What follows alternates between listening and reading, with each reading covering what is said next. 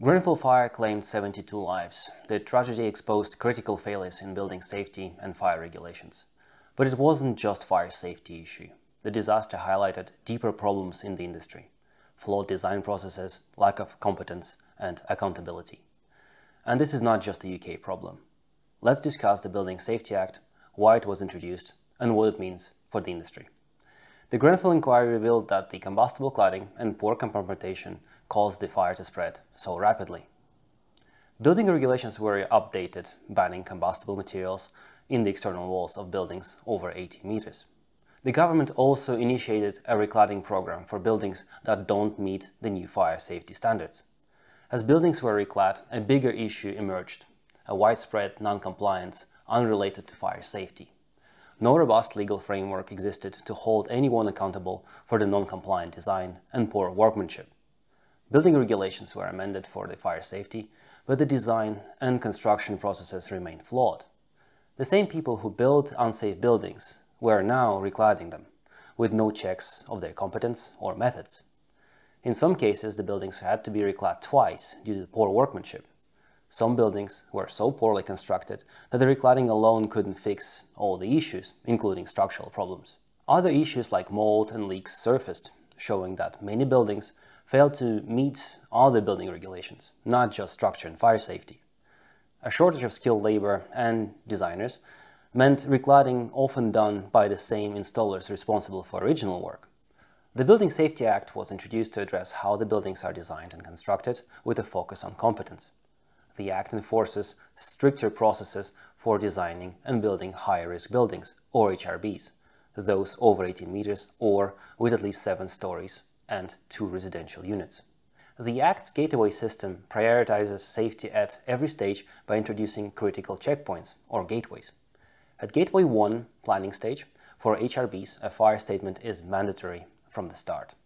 At Gateway 2, a detailed safety assessment of the building design before construction begins. Construction works cannot start without an approved design. At Gateway 3, the Building Safety Regulator must approve the building before residents can move in. Traditionally, design and construction phases overlapped. That has allowed designers and contractors to commence the works on site without fully resolved details.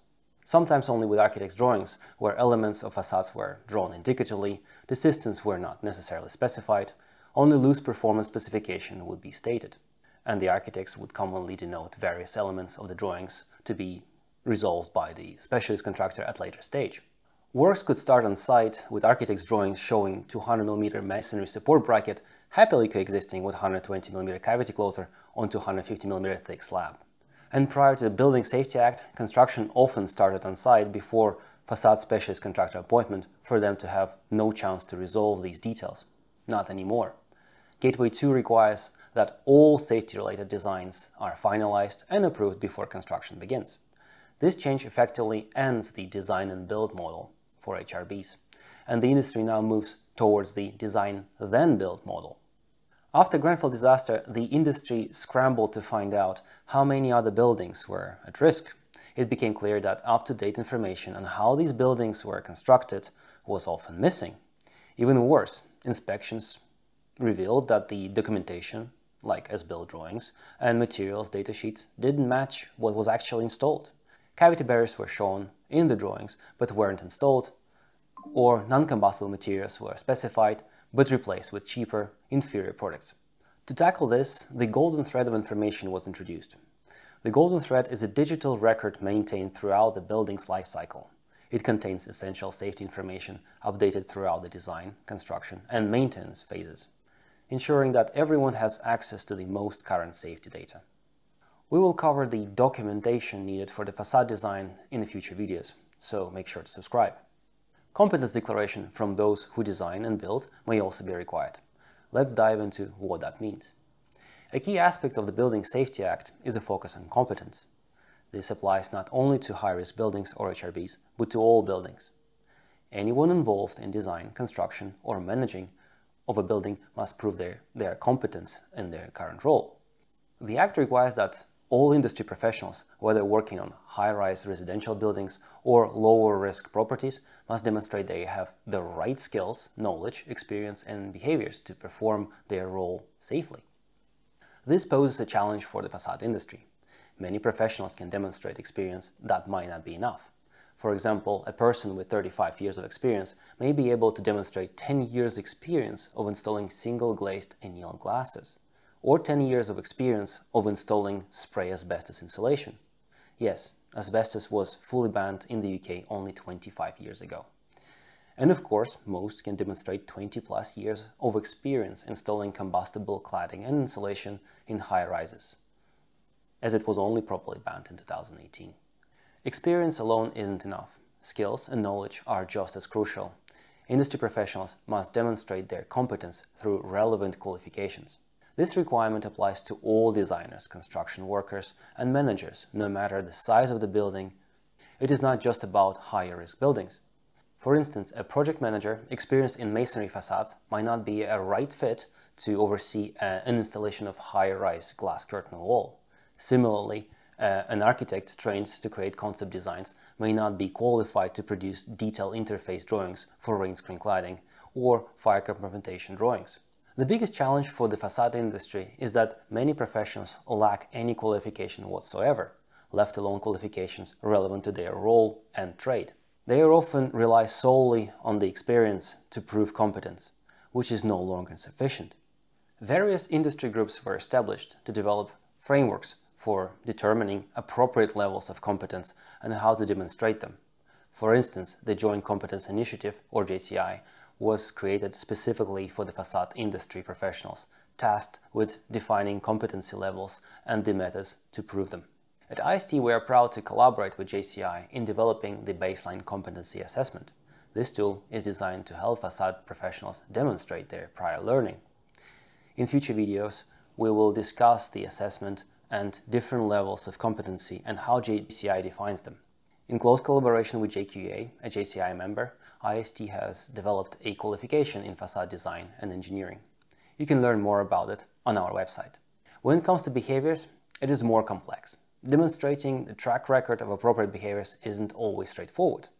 Some understand that appropriate behavior means rejecting the work or design that you know aren't compliant and not taking on the tasks that you can't prove your competence even if you think you are qualified. The Building Safety Act underscores accountability to ensure building safety is upheld throughout its lifetime. A new building safety regulator established within the Health and Safety Executive, or HSE, oversees the high-risk buildings. This regulator ensures compliance, conducts inspections, and enforces penalties for violations. Each high-risk building has an accountable person, usually an owner or a management company, legally responsible for the building's safety and its occupants. They must also engage with residents, addressing safety concerns and keeping them informed. The Act stresses that everyone in building process, contractors, suppliers, and subcontractors, has a duty to ensure safety. The HSE can hold anyone in the supply chain accountable. They can also require anyone in the supply chain to demonstrate their competence. This includes sales representative advising on materials, architects, design managers of main contractors, facade specialist contractors, quantity surveyors, fabricators, draftspersons, and all engineers working on the UK projects, even if they are based abroad. Anyone involved in the design or influencing it must prove their skills, knowledge, experience, and behaviors are appropriate for their role and the building type they are working on. The Building Safety Act not only imposes fines, but also introduces the possibility of imprisonment for serious safety violations. Individuals found guilty for non-compliance can face up to 2 years in prison. This could apply to various offenses, such as providing false or misleading information to the Building Safety Regulator. For example, submitting a test certificate for a product that wasn't used as tested, or substituting materials not listed in the approved design documentation. Preventing an inspection or failing to provide requested information can also be considered as an obstruction, leading to criminal charges. Additionally, performing work without the necessary experience, qualifications, or proof of competence could be a breach of the Act, potentially resulting in criminal charges. However, through discussions with industry leaders, we've learned that the primary concern regarding the Building Safety Act is that the challenge of demonstrating the competence of everyone involved in the design process, including the entire supply chain.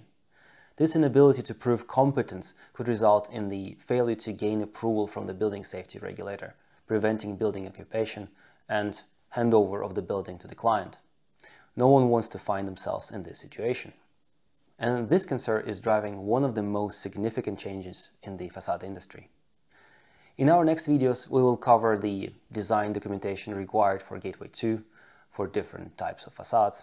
We'll also discuss how this impacts the overall building program and which projects needs the facade specialist and manufacturer's involvement at the pre-construction service agreement stage, or PCSA.